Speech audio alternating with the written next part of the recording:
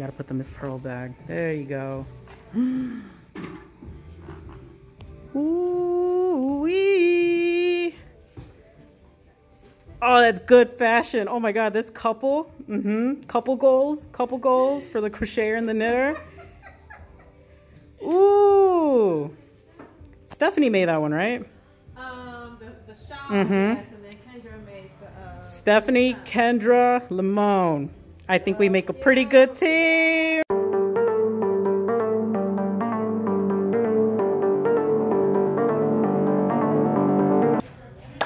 Welcome back, everybody, to another episode of Here Limon's Crochets. Hopefully you guys can hear me. I'm over here in the corner at my local yard shop, Miss Pearl, and that's why I have my mask here too, just in case people are walking by and I can put it on. I have an exciting new video to show you guys. You guys have been asking me for tutorials, and I'm slowly coming back and bringing that into the channel again.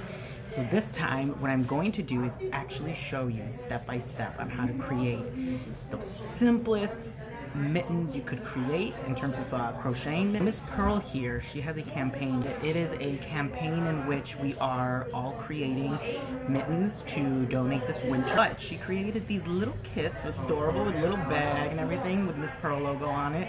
And you really don't know what you're getting, so you pick whatever bag is at the time. She has it in DK, worsted, and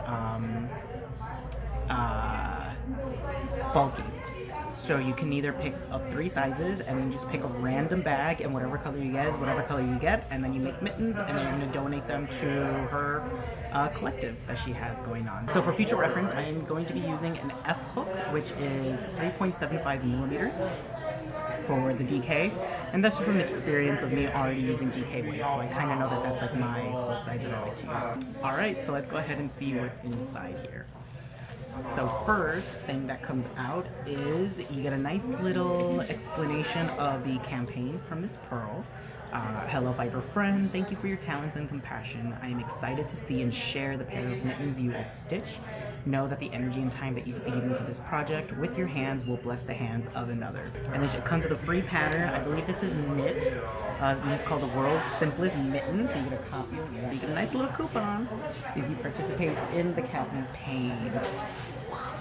Obviously, it needs to be wrapped in pink, and let's find out what I got.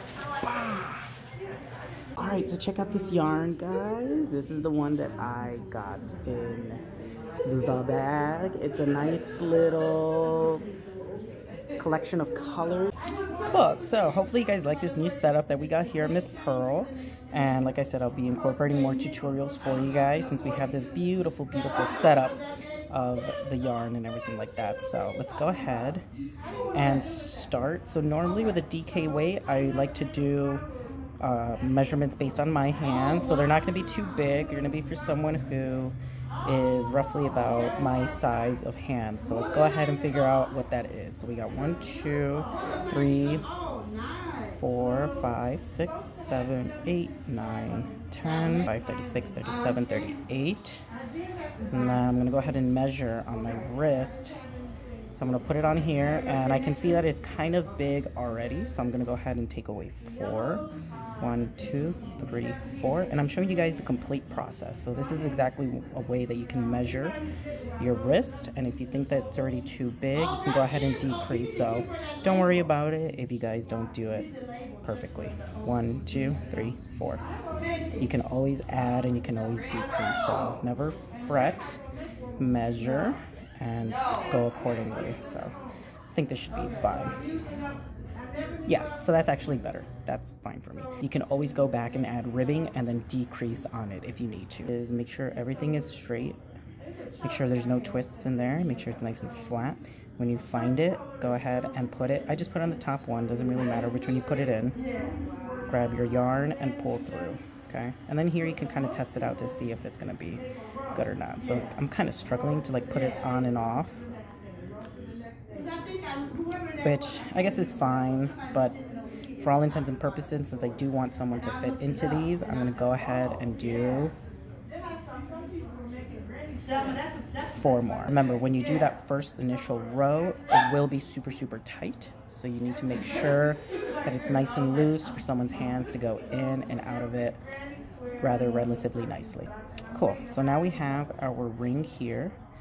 And you're gonna go ahead and start. You're gonna do one, because I'm gonna do half double crochets for the ribbing. So I'm just gonna add one half double crochet into all of them. Make sure you start off on that first one that you have. That is your first one. You're gonna go all the way around, adding one half double crochet. And if you guys notice, I'm actually holding the tail of the ring that I just made with my fingers, so that way I can actually hide it into the stitches as I'm going along. So if you see, I just made the tail disappear inside of the stitches. That's one way of hiding that initial one right away. That way you don't have to go back and hide it later. All right, so I'm coming up on the ending of the first row, and I just wanted to bring you guys back because sometimes some people don't realize, but here's an opportunity where your yarn can twist sometimes. So you want to really make sure before you finish it, just pull on your yarn a little bit and make sure, see how everything is nice and flat and on the same side. That means you are doing good. And when you finish it, so technically it ends right there. That's the last one. You want to go ahead and find that first hole that you started. Remember, we did a +1. So you want to go ahead and close that, and then pull that yarn through. And you just finished your first row. We're going to work on our front cables for our trimming, our ribbing. Now the rule is usually you want to do one more stitch in accordance to how you increase. So what I mean by that is, since we are doing half double crochets and you increased by 1, that means that your front cable are going to be double crochets. And same thing, so if you were to do 2 increments here and you were going to do double crochets all going all the way around, you would do triple crochet on the front cable. And the reason for that is because if you do it the exact same length of your increase, it's going to tighten up and it's going to curl your project in, and that's not what we want. I always like to do 2, and then I'll go ahead and work on what I'm doing. So in this case, I'm doing 2 ribbing here, 2 half double crochets. Make sure you count 2, and then you're going to go ahead and do 2 double crochets for the front post. Then 2 half double crochets. And then count your stitches, and 2 double crochets for the front posts. You're going to go ahead and repeat this all the way through for about 4 rows, depending on how big you want your ribbing to be. And I will bring you guys right back after I finish a couple rows of this, okay? So you're doing 2 double for front post, 2 half doubles when you're not. And don't get confused right away. As soon as that stitch ends, you're going to go ahead and put that half double crochet in there. Don't overcomplicate it. You don't have to search for your yarn, and make sure you're counting your stitches. That way you're not skipping or adding too many, okay? All right, welcome back, guys. So as you can see, we have 1, 2, 3, 4, and I'm on the 5th row here. After 5 rows, you guys can kind of see the ribbing going on right there. And for me, that seems about, if I put it on, I mean, you can base it off your hoodie here or whatever sweater you have, but for me that seems to be enough because I kind of want to make sure I have enough to make 2 mittens. So at this point, we're going to go ahead and do a half double crochet into each row or each stitch. Now don't get confused. Literally anywhere where you see an open hole is where you're going to put a half double crochet in there, so we can finally begin the body of the mittens. Don't overthink it, because I know sometimes, especially when we do front cables, we can get a little confused as to what is a stitch and what is an extra space created from the front cables, but don't worry about that. You know, and you can, I mean, if you really are having doubts as to where the placement of the yarn should be at, then go ahead and count your stitches. You should have the same amount that you started with. Okay, so we're finishing up, and I love how this colorway is playing out. Really nice. I love it because it kind of gave you a nice little trim up here. Okay, so we're coming up on the last one. Go ahead and close it up. Pull through. All right, we just did the initial half double crochet base for the body, okay? And now what we're gonna do is we kind of cheat a little bit and make our stitches, our cables a little bit bigger. So that's what we're gonna do, okay? If we are increasing by 2 to do double crochets where we are not doing cable work, how many stitches do you need to do the cables, huh?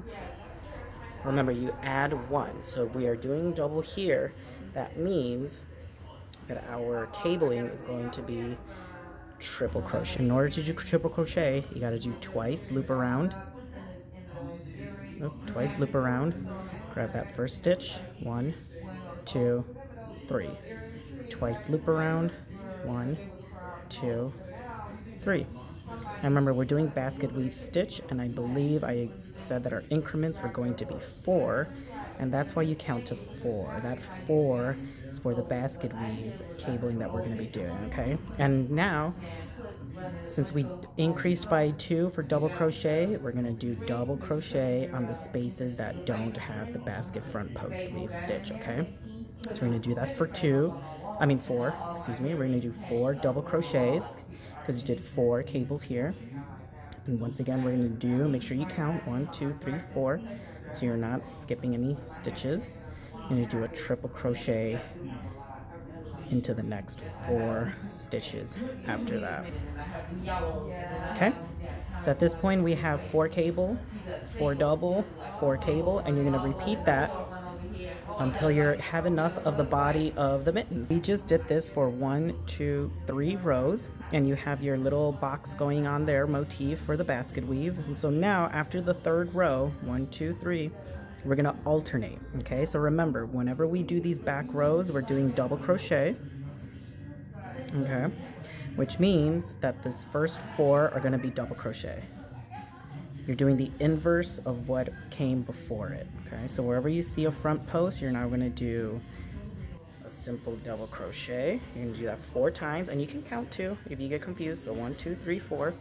And then now we're going to do our triple crochet, grabbing that first one that you know comes right after the post. Okay, triple crochet 4 times.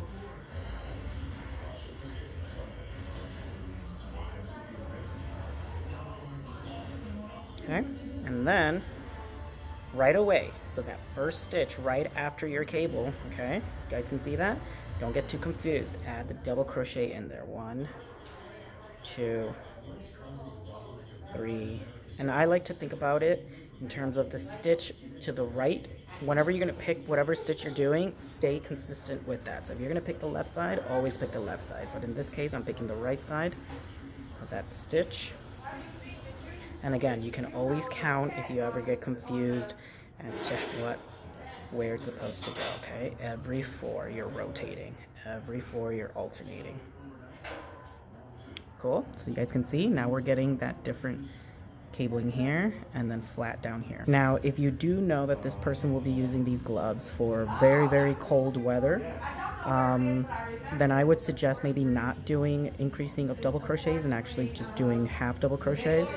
But for the purpose of this, we want to make sure that we have enough yarn to do 2 mittens. So they are going to be a little bit spaced out in terms of the stitches. And like I said, if you need them tighter, because air might go through them, but we just need them to just cover up the hand. So that's what we're doing here. But if you want them to be more covered up, then you can just do what we're doing down here, which is a little bit more tension, less air can go through.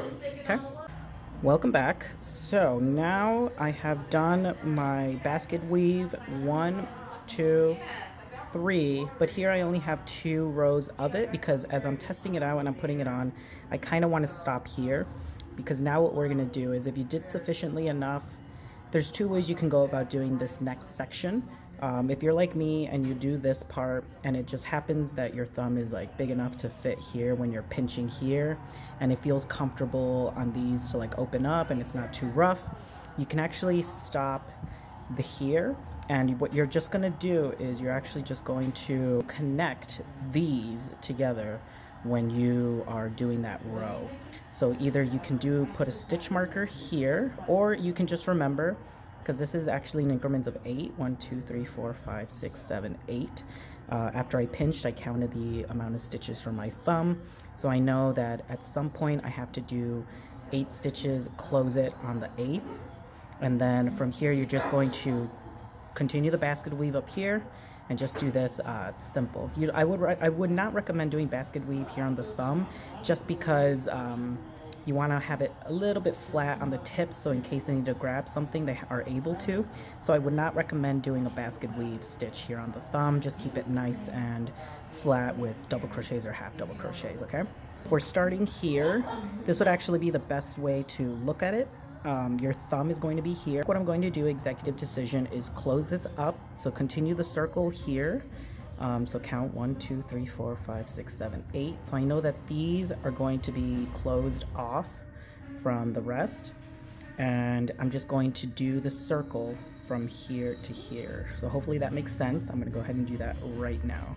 So continuing this last row. 1, 2. Remember, we're doing triple crochet on the front cables.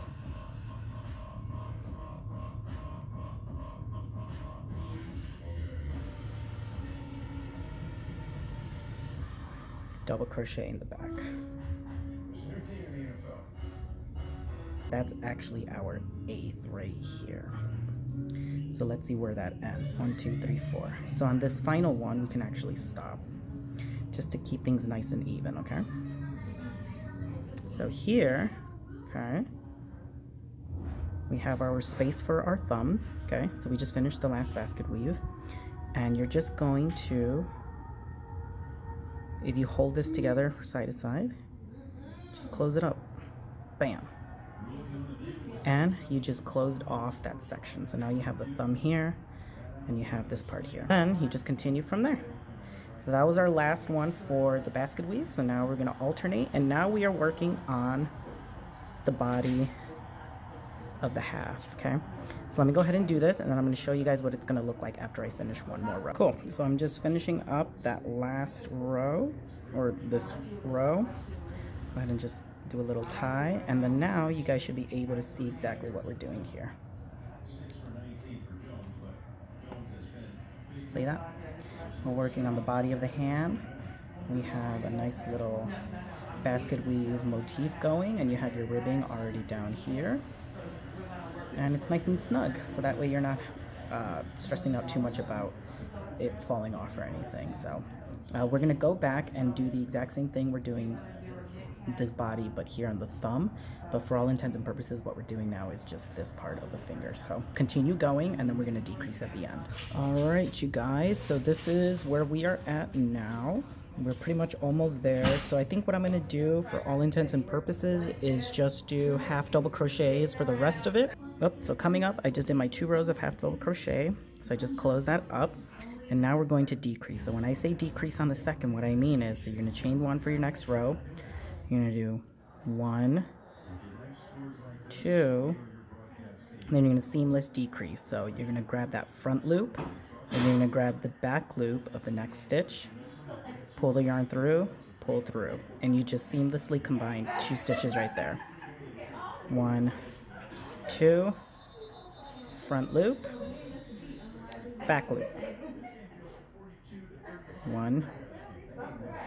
Okay, so I'm coming up on the last 2. I just decreased, so 2, and then close this row up. Do a little check. So see, we're almost done closing up. So you might just actually have to do just 1. So you're gonna decrease after every 1. So 1, decrease the next 2, 1, decrease the next 2, 1, decrease the next 2, 1, and in case this happens where you just have 1 stitch, that's fine. Just go ahead and fill that in. Don't overcomplicate it. And then close up. Cool. And then now when you have this, see how you're getting that little decrease right there? So that's how you're gonna decrease this. Cut this yarn, and then you're gonna weave it in and out, alternating on the rows, and then just pull on the inside, and then you're done. So actually, let me get some scissors and show you. All right, so you really don't need that much yarn to weave through, but if you are one of those people that just gets scared, always do more. But for me, I already know I probably need, not even probably like that much. Okay, so you're gonna go ahead and close it off in terms of pulling it. Chain 1, pull through, so that way that doesn't come apart. And now if you turn it up this way, you can see these stitches are here. Just go ahead and start weaving. Weave one in, weave one out. Weave one in, weave one out, weave one in, weave one out, and I think this is the last one here. Weave one in, okay, grab it through on the other side. You can turn it inside out at this point, so that way you can easily grab it. Where's the hole? Somewhere here, okay. Then you're just gonna grab that yarn, pull it nice and tight. You're gonna pull it, grab just one of the stitches that's on the inside, and you're just gonna do a nice little knot in there. So grab your yarn, pull through that, and make sure if you have nails, just like pull it down as close as you can, so that way it prevents it from moving. And voila, you closed off that mitt. Let's test it out. Wham, bam, thank you, ma'am. Check that out. And now you're just gonna go ahead and do the same thing here in the thumb, doing half double crochets. Just keep it nice and simple. And you're gonna decrease exactly as I did. So you're gonna do 2 decrease on the second, and then 1 decrease on the after the first one. But that's how you do 1 mitt, and you definitely should have enough to do a second mitt. And if you have any questions, let me know in the comments down below. But I'm gonna go ahead and do the second mitt, and then I'll bring you guys right back for final thoughts. Taking a look at this, I kind of want to color control so they come out as close to as possible. So looking at the ball of yarn, I can see that this light blue and the gray is right there. So this dark teal is actually not in the rest of it. I think it's only one more time in there. So I think I'm going to use this for the thumb part. That way they're both even, but I can see that it's going to go in the same order that it did here. So I'm going to actually unwind this until I get to this light blue. That way everything is nice and simple. And this repeated the red twice. So I can see red once right there and red twice here. So I know I should be able to get a second glove out of this. And then the dark teal part will be for the thumb. So I'm going to go ahead and do that, and then I'll do the second glove. But just wanted to mention that little note today. Okay, so final notes on doing the mitten. I just closed up the thumb hole of the mitten, and the final steps in terms of doing it, because we're doing half double crochets to make sure that they have some grip when they're using this, because with the basket weave there would be too much texture. So what I did was 5 rows of half double crochet, which is what this green part is, and like a couple of these rows, and then I decreased exactly the same like I did over here. So 2 rows of decreasing on the second, and then decreasing after every other stitch, and then you close it up and you close this up. Okay, so I'm gonna go ahead and do this again on the other glove so you guys can see how that actually looked, and then I'm gonna go back and tie that off. So let's go ahead and grab our second glove here. I have my other yarn here from the other ball. I'm gonna unwind to the teal part, and I'll leave a little bit of the sky blue on there for the tail, so that way when you tie your knot, you're not actually cutting off the teal part, okay? So I'm gonna go ahead and starting on the inside, so we have the thumb hole here, I'm actually going to start on that last stitch there. Go ahead and tie a knot on your yarn, pull through, chain 1, and you're just going to do 1 half double crochet into each stitch. Now when you're going here into these stitches of the glove, any place where you see a space is where you're going to put a half double crochet in. 5 rows, and we're going to decrease for 2, decreasing on the second stitch, and then we're going to decrease on every other stitch, and then we're going to close it up. All right, so I just did 5 rows, and we're going to decrease on the second. So 1, 2 half double crochets, and then decrease the next 2 stitches. Remember, we're doing our seamless decrease, front loop and then back loop. 2 half double crochets, and then our seamless decrease. 2 half double crochets, and then our seamless decrease. And we're going to do this for 2 complete rows, and then we're going to decrease after every other stitch just for 1 row, and then we're going to close it up, and voila, you're done. And of course we're going to start weaving in our yarn in and out. Don't split your yarn because I already did, and it is very easy to split your yarn during this step. So just take your time, in and out, in and out. And so when you pull your yarn through after closing it, you're gonna go ahead and grab it, any stitch that's nearby, and you're just gonna do your final knot of it. You're gonna pull the string through, chain 1, and just pull that yarn through. And if you have nails, put it as close to the yarn as you can, and you are done. And you officially have finished your mitten. Look at that with a little thumb. It's got a little thumb now. So see, I made it tall enough so that way any adult could wear it. There's still a little bit of space left in there, but because of the half double crochets, it will provide some type of grip for whoever's using it. So just do that same thing to the other side, and you have 2 similar mitts. There you go. So thank you guys so much for following and watching this tutorial. Let me know if you guys are able to follow the directions, and if you do, make sure you tag me on Instagram at CPT Limon, and let me know that you guys try this. This is a 1 skein DK weight type of project, and if you are participating at Miss Pearl's Share the Warmth campaign, I hope you pick the DK weight and you try your hand at these basket weave mittens using James C. Brett yarn or whatever yarn that is in your bag. So yeah, so shout out to Miss Pearl. Hopefully you guys can try this out. Don't forget to tag me, and don't forget to like and subscribe, and wait for the next video. Thank you guys. I'll see you guys in the next one. Bye. All right, you guys, it's time for shout outs. Let's thank our members who made this episode possible.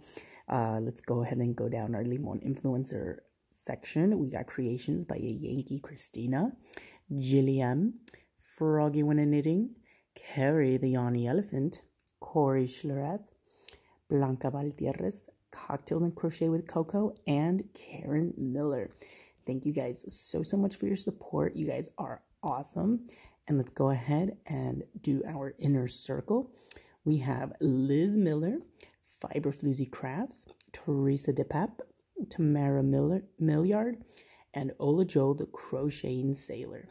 Thank you so much, everybody. You guys are awesome, and you make this experience, like I said, so exciting to do. And then, like, quick shout out to our Limon family. We got Raspberry Beret, Granny D, Knit Pearl and Squirrel with Granny D, Susan, Lisa, Rose, Amanda, and Lauren. Thank you so much, everybody. You guys are awesome. You guys really make this experience one of a kind, and I cannot wait to see what we have in store when we go live and when we put up new episodes. So stay tuned, like and subscribe, and I'll see you guys in the next video.